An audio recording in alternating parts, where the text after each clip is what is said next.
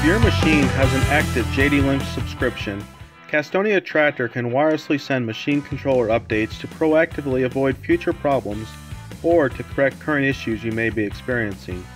When your machine receives notification of this update, a software update message will appear on the command center. If you see this message, click Accept to continue to the Remote Software Updates page. On this page, click Download Software to begin the download. The download process can continue while the machine is operating, so the Home button can be pushed to return to the previous run page. When the download is complete, the software updates message will reappear. If the operator clicks Accept, it will return to the Remote Software Updates page and Install Software button will be active. Clicking on the Install Software button will bring up a Terms and Conditions page.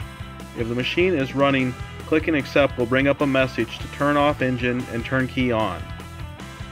It is important to note, unlike the downloading step, machine operation cannot continue during the installation. If the machine is in the field running, be sure to click Cancel and install at a later time. When you are ready to park the machine and install software, key the machine on with the engine off.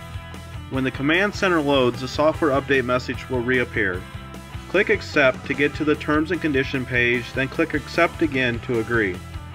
The circle will now be green next to the engine off and key on. Click the Next Page button to begin installation.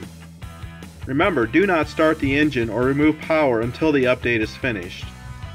When the update is finished, you'll be notified to cycle power of your machine. Your new software will now be installed and ready to use.